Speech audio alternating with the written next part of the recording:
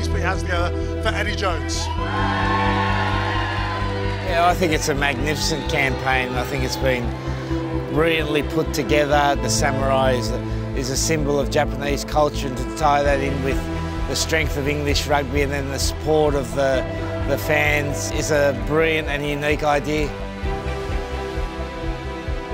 Background, action! The amount of research and background and the amount of visual reference that we compiled to kind of bring it to life is beyond anything that I've worked on.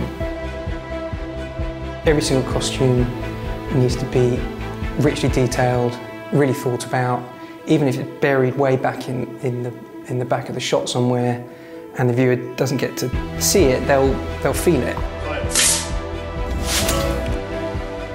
It was actually a medieval village that we repurposed to look like feudal era Japan. We had to adapt a lot of the buildings and make them period correct. But we were able to create this kind of 360 environment to film everything, which meant we could run in with the camera and point in any direction, and it was going to hold up on camera. It just meant we could invent lots of things on the day, angles that we hadn't necessarily contemplated. There was a whole world there that we could run around in and have fun with.